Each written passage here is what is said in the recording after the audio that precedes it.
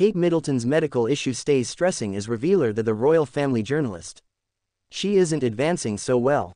Welcome viewers to my channel. Please subscribe, like my video and turn on notifications so you don't miss our next update. A week prior, Kate Middleton branched out of her Windsor home interestingly since going through a medical procedure in London, which had kept her hospitalized for a long time. In the midst of the cover of mystery encompassing the particulars of her medical procedure and medical issue, the Duchess of Cambridge picked a difference in view with her family, leaving on a getaway to the Sandringham home.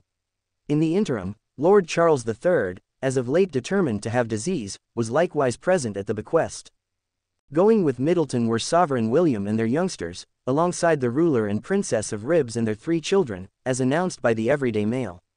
While English media noticed an improvement in Middleton's recuperation during this escape, late disclosures from Regal Master Concha Calleja laid out a less hopeful picture. In an update shared on Celebration, Calleja demonstrated that Middleton's advancement wasn't quite so ideal as the English regal house would like.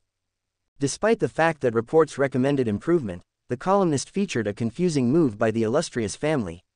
On one hand, spills showed Middleton had recruited a confidential secretary, inferring predictability at home. In any case, the shortfall of visual proof brought up issues. There has been a move by the English regal family that isn't grasped, said columnist Aurelio Manzano. From one perspective they release that Kate has recruited a confidential secretary, to infer that she is at home getting things done, yet, then again, we don't see a picture. Until we see it, theory won't stop. Explaining the seriousness of the circumstance, she underlined that the princess was deliberately prompted into a trance-like state because of basic intricacies emerging after the at first serious medical procedure. A while later, there were much more serious inconveniences. Furthermore, the specialists needed to pursue an exceptionally speedy choice, which was to initiate her into a state of unconsciousness. What's more, that was all there was to it. The princess didn't go into a state of unconsciousness, she was incited.